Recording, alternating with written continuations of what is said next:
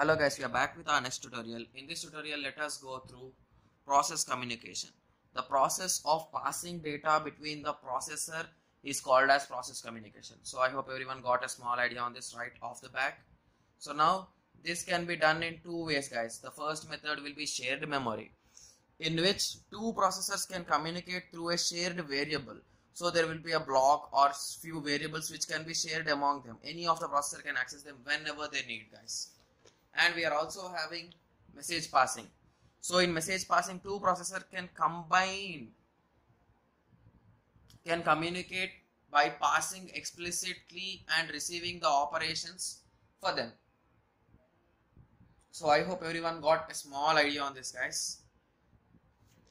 So basically the process communication is nothing but the interaction between two processors. That is what we call as process communication. So in the next tutorial, we'll be going through process synchronization. Thank you. Thanks for watching.